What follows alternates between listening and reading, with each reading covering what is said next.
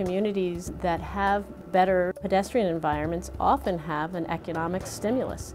They're communities that people want to live in, and retail establishments where people can shop. Bicycling has been an important addition to our business. The bike and pedestrian infrastructure plays a pretty key role in that. Bring communities together, help the downtowns, and also clearly get people out there moving and being healthy. In Vermont, it's part and parcel of what the state is known for, that healthy lifestyle. We also found that it makes a positive contribution to the economy as well.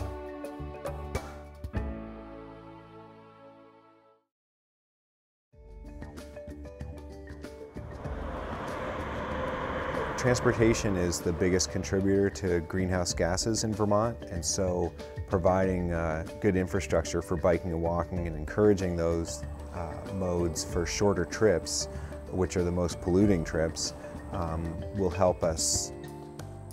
There's so many communities that we hear from that are really excited about expanding their bicycle and pedestrian network. When we go into a community looking to improve pavement conditions, we always hear from folks, can't we just get a bit of shoulders? And we're trying to work closely with those advocates to see where we can expand our shoulders and still get the job done as quickly as possible.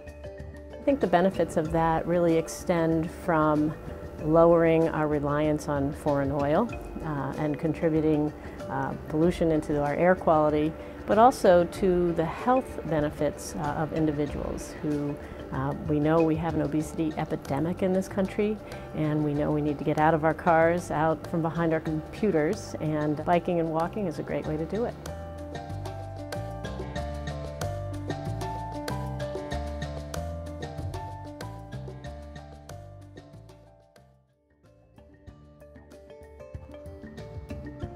To me, the #1 public health priority right now is getting people, especially our people, Americans, to exercise regularly.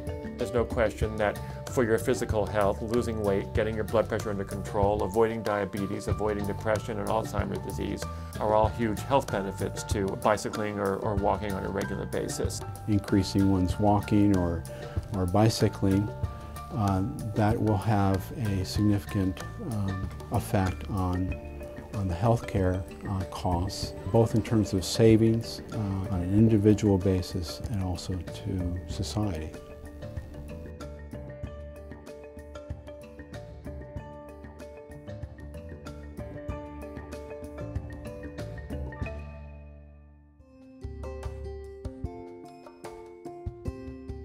I feel very strongly about economic development in Vermont and looking to try to grow another business here in Vermont.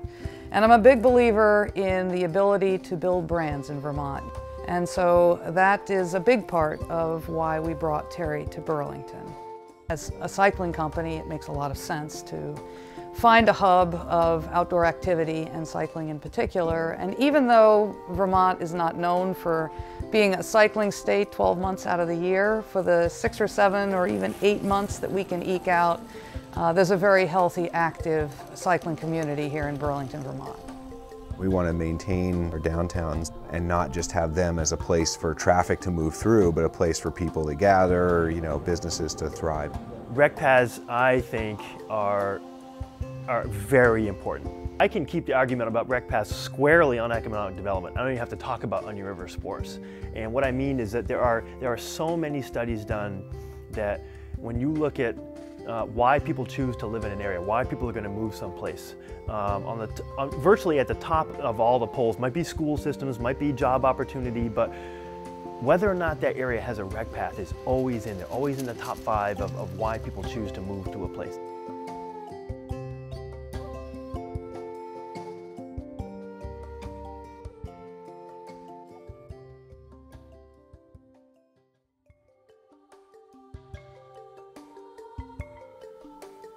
Often I'm finding an increased awareness and interest in walkability, whether it's in the sense of moving to a place like Heinsberg, where there's an emphasis on walking within the town center, or in more rural areas where people are looking to find walking trails, mountain biking trails, and the availability of recreational space.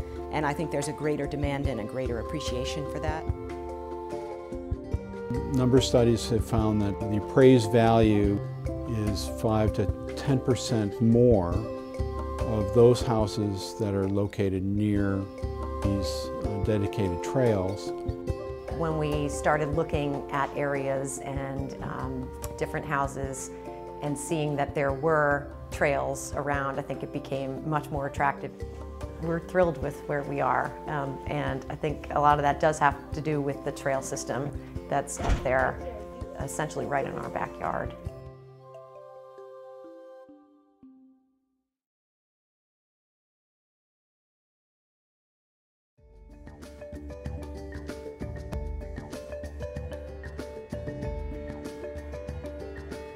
There's a significant number of events that take place in Vermont each year that support 160 jobs. There's the Mad River Century Ride, there's the Harping Point to Point Tour. These are all really important events. The Green Mountain Stage Race, that brings a lot of people into the state from out of state. Yeah, most of them staying 3 nights.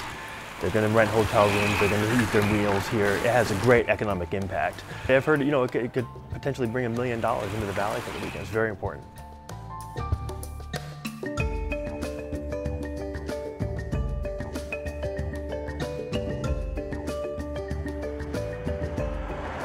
Ever since they put the bikeways along the side of the road, the bicycle companies have used the islands as a place to come touring.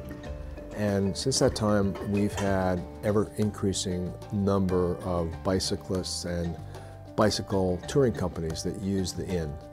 We get lots of calls, mostly starting in the early spring and going right through till the fall.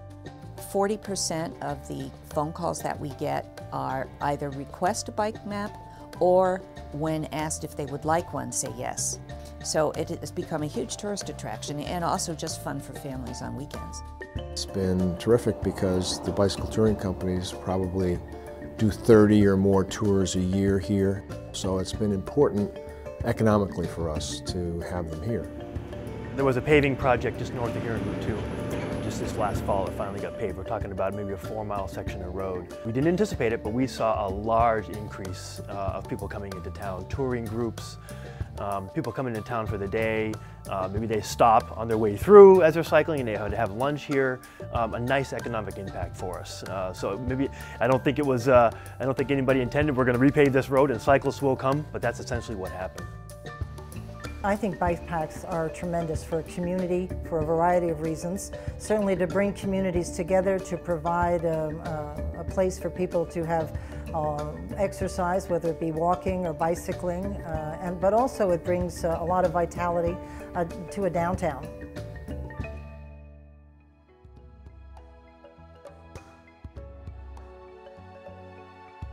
Not only is bike and pedestrian activities consistent with healthy lifestyle, the outdoor recreation orientation of the Vermont brand, it makes a positive contribution to the economy as well. We do need to have that balance in our transportation system and provide people an option so that they're able to bike and walk for certain trips. When we have compact neighborhoods that are walkable, we find an economic vitality that is what we're trying to achieve here in Vermont.